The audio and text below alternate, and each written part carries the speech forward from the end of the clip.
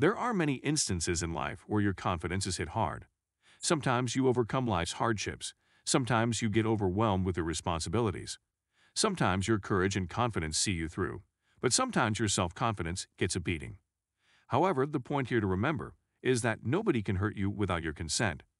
The impact that the problem had on you is less important than the impact that you allowed the problem to have on you. In life, pain is inevitable but suffering is optional, as the saying goes. It's purely your choice, and whether you choose to bounce back or suffer is entirely your prerogative.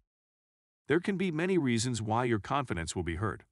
You may have had a bad marriage and are now heading for a divorce. You were not chosen for your college's football team. You may have been laid off.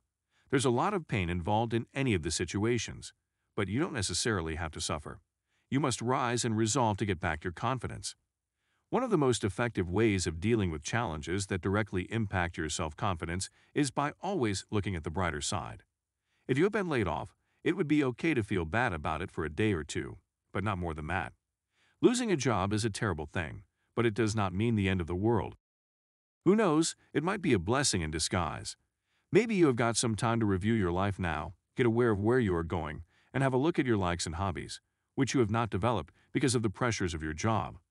Maybe this is an opportunity to start afresh and live your life in a new way that is more in sync with your abilities and aptitudes. Similarly, a divorce may cause great pain, but then you weren't too happy in your marriage either. It was probably just not meant to be. Now, you have a chance to rebuild your life the way you want it to be. It can be tough to regain your lost self-confidence, especially if it's been a while since you felt confident in yourself. Luckily, there are a few things you can do to start feeling better about yourself again. Remember that no one is perfect. Everyone makes mistakes sometimes. If you approach life with this mentality, eventually your confidence will start to return. Thanks for watching, and we hope this video has helped.